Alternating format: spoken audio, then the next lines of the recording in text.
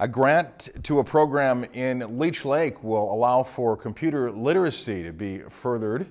The Blandin Foundation gave the grant to the Leech Lake Temporary Employment Program. The grant was for $50,000 and allowed for 32 computers to be purchased. Besides being used for employment, program employees hope the computers will also be used for local students. We try to work with the reservation through the programs and the local businesses around town and the casinos to put our people to work. So this kind of ties in with upgrading their computer skills and also utilizing it for, like I said, tribal college students to come utilize the labs and do their homework. The grant was utilized in 4 communities: Cass Lake, Bena, Onagum, and Ball Club.